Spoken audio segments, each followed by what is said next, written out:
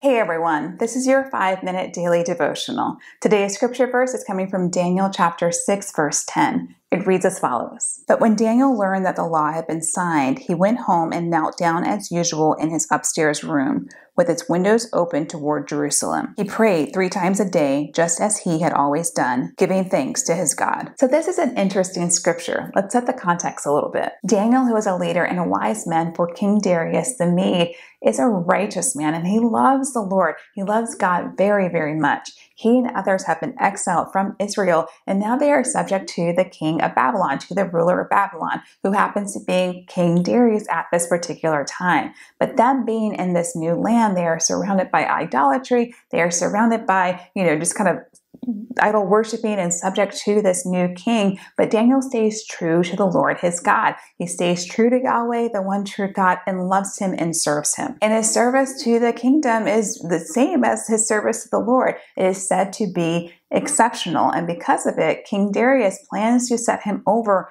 the entire kingdom.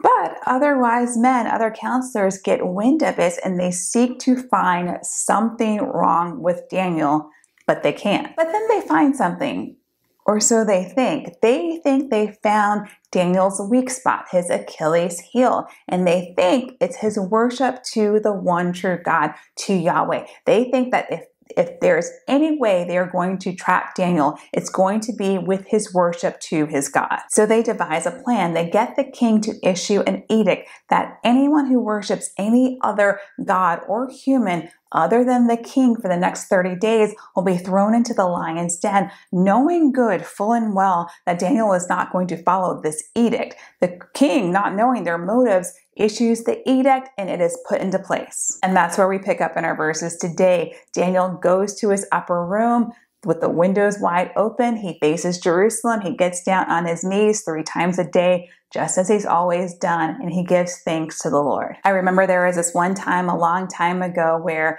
I was invited to this event at work, and I knew I wasn't going to go because it was sin. And the thing was, I was already known as the Christian in the department, so I was already sort of the odd man out. But when this event came up, and it was an event for sort of like, a superior, higher up, they knew and I knew that I was a Christian, that I probably wouldn't go, or probably kind of seeing what I would do about this particular event.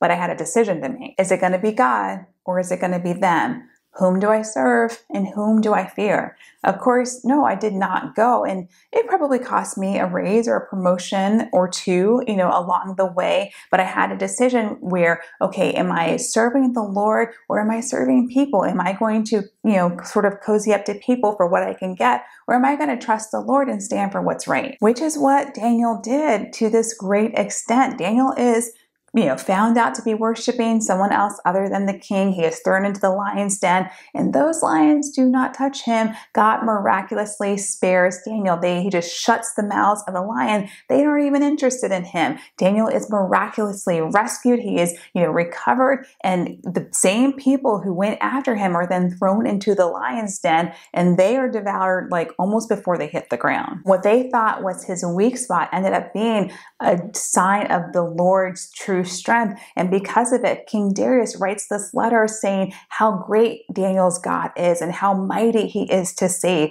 The same God that Daniel's worshiping is now being praised throughout the kingdom. Friends, there might come a time in your life where you're going to have to make a choice, and it could be any time, honestly, because we live in a world that just very defiantly calls good evil and evil good. It is everywhere and takes many deceiving forms. You might be invited to an event, or, asked to agree with something, or asked to, do something or say something which is sin. It is clearly sin in the Bible, and you're going to have to take a stand. And yes, it is very hard to stand up for what is right in the face of a lot of opposition when people are just kind of going the opposite direction.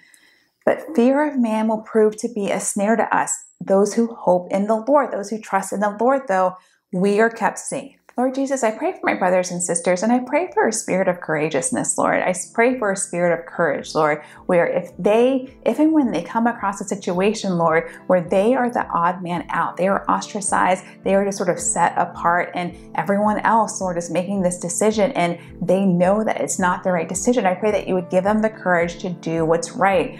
regardless of the circumstances, regardless of what happens. Help them, Lord, to stand for you, to stand for righteousness, Lord, to stand on your paths of righteousness for your name's sake, Lord, even if it means, Lord, it may hurt them, even if it means, Lord, it may be a detriment to them, God. We can trust in you, God. We are kept safe by you, God. And even if the world sort of attacks us because we stand for what is right, God, we know we can trust that you have us, Lord, and you will always take care of us, God. We love you and we want to stand for righteousness, Lord. We want to stand for you, Jesus, no matter what.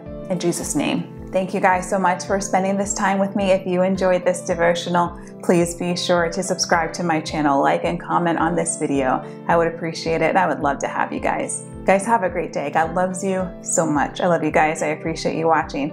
I will see you next time and God bless you.